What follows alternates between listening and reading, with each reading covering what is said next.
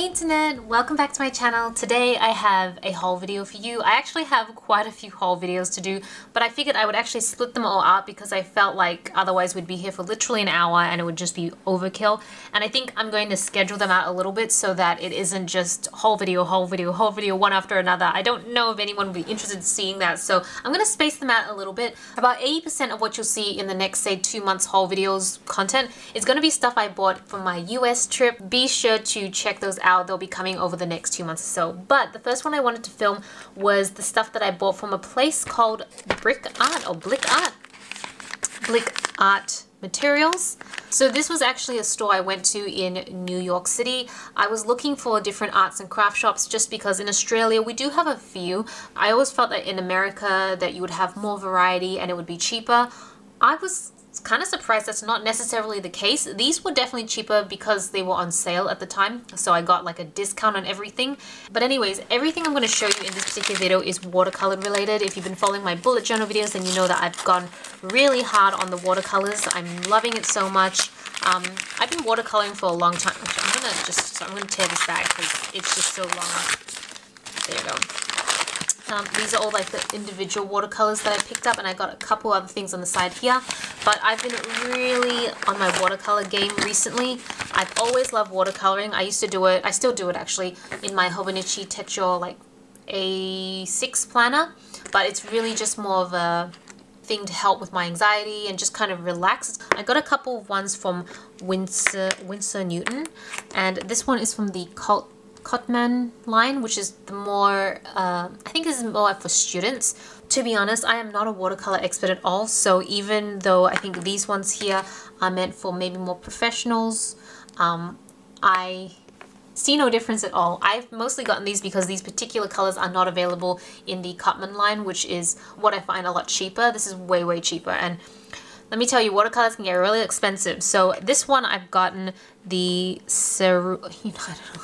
I'm not even sure I'm going to be able to pronounce everything. But it's this one here.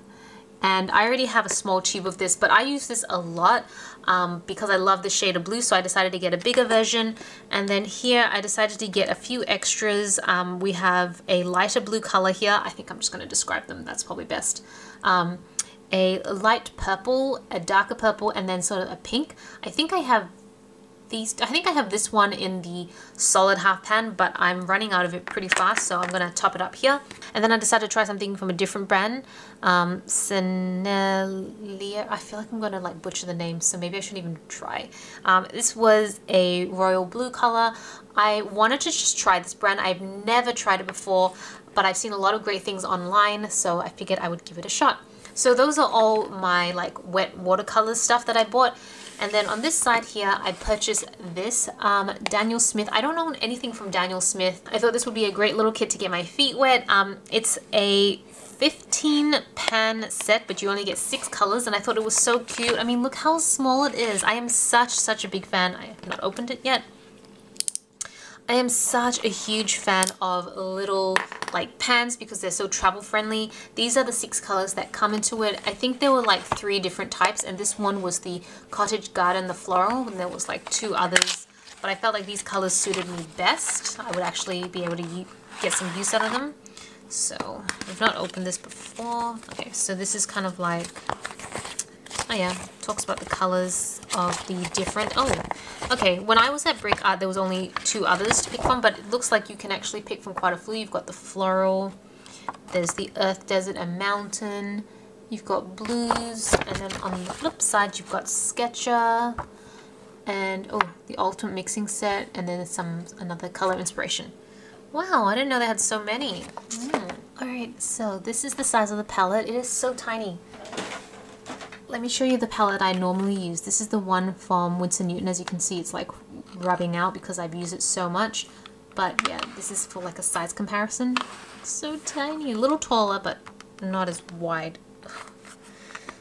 A little harder to open. Okay, I got it. You have to push the corners up first, I think. There we go.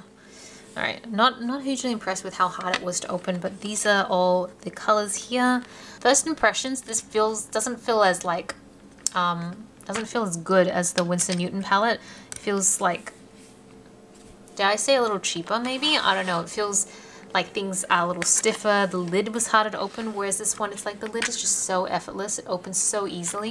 And I've always thought about getting another one of these, but then I'm not really sure what else to put in here because I feel like this has all my colors, and then I actually put some extra colors here as well, so the kit itself covers everything. But I thought I would give this a shot.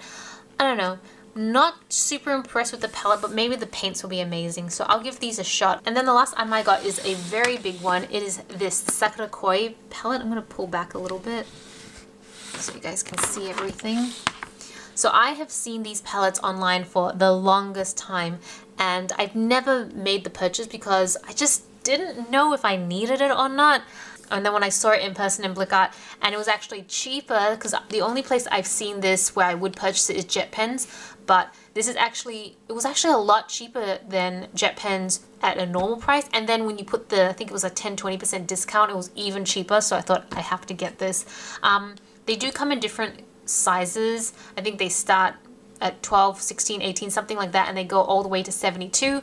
They had the whole range there, but I didn't think I needed that many, so I decided to just go with this one.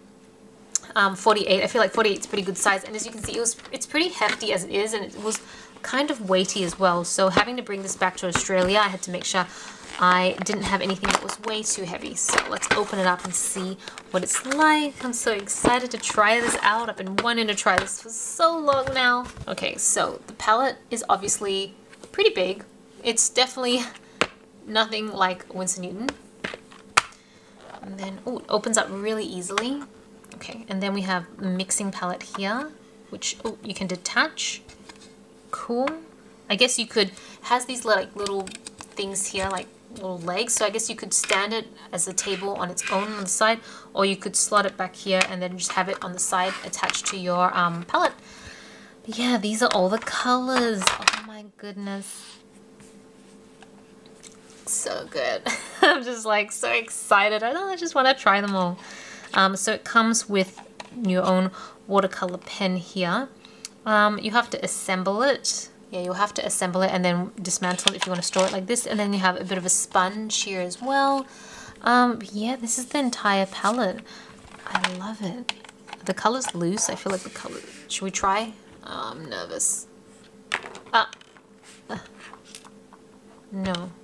Okay, now I got a little bit of paint. Where did this come from? Sorry, it's just like a little chip of paint came off, but I think it was from this color. I think it's just chipped a little bit. Yeah, which is okay. Oh, there we go. So these are the colors. If you're curious about what they actually look like, they have them on the box here. So I think I might just cut out this card and leave it in here. I know a lot of people create like swatch cards, which they store with each of their palettes. That's something I've been wanting to do. I just haven't really gotten around to doing it yet, but I will at some point. So yeah, basically any color you could think of, they have it here.